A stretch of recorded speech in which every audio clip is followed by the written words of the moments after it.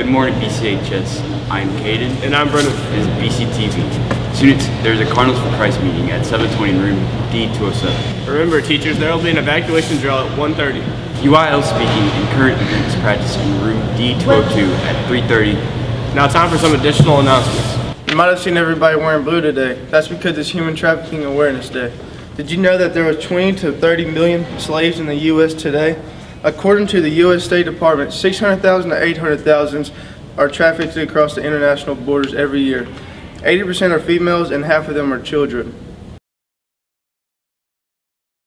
If you took the ASVAB test, come in front of the library to check the list and see what period and time that you are to report to the library computer lab to get your results. Now time for sports. Today girls soccer has a tournament at P&G. And boys have one at Huffman all day. Wish them luck.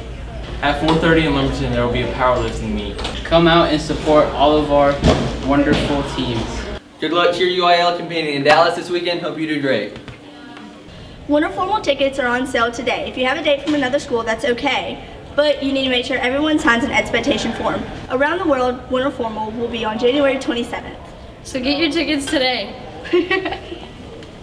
Mock beauty pageant February 8th. Come out and support the boys and watch me take the W.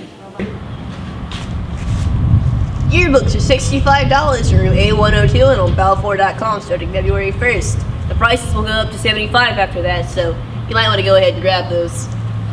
Remember, why fit in? When you're born to stand out.